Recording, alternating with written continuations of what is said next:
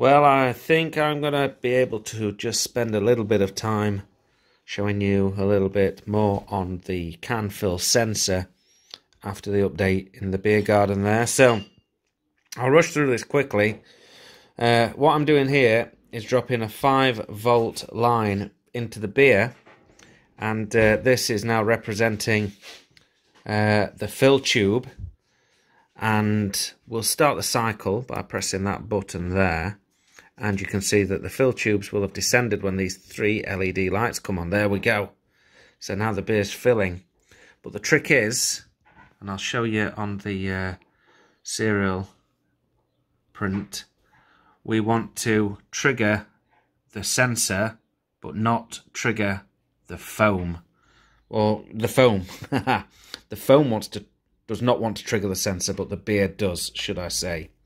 So if we just touch this into the foam like so, that's just in the foam there, you'll see that the 3 lights are on, and we've got a read on the serial print of around 356. So I'll push in a little bit deeper. Look at that, 603.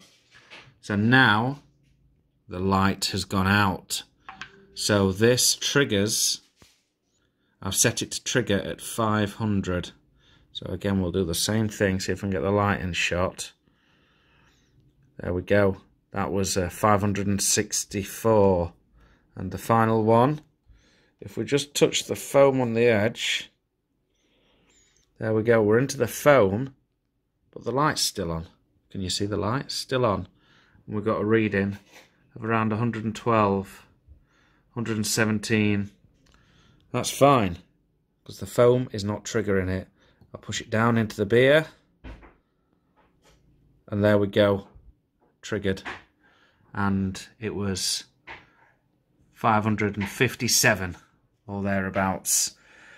So as you can see, thanks to the guys on the GitHub platform, which is linked down below, we are troubleshooting and developing this code more and more every day.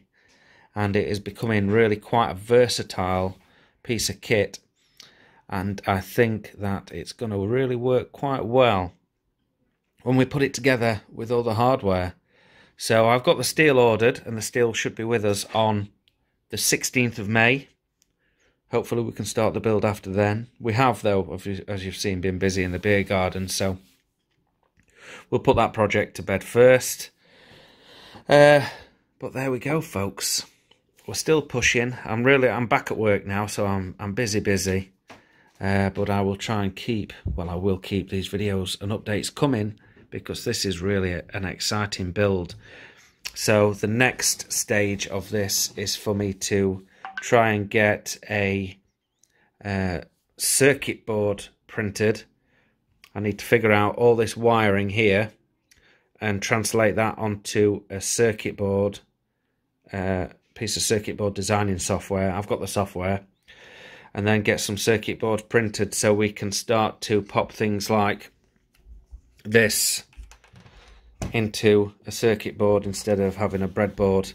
So there are diodes, resistors, MOSFETs, all that kind of thing. And then also there'll be a 12-volt inbuilt power supply unit.